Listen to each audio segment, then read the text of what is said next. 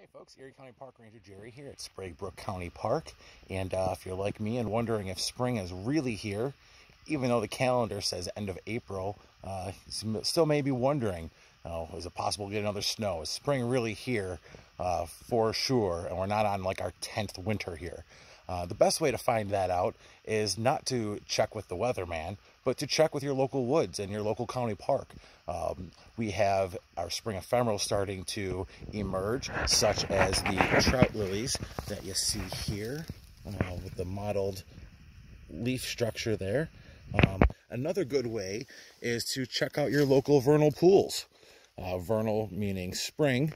These pools will only have water in them in the springtime, and if you're really lucky and you come across these pools here, you might see some sort of weird looking little jelly substance floating around in there.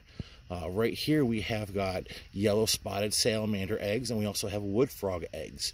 And the way to be able to tell the difference is that your salamander eggs are going to have a whole bunch of little embryos inside of pretty much like a gelatinous goo almost. And then your wood frog eggs, which is the larger mass, more in the center of the frame here, you'll be able to see each individual egg sac around the eggs there.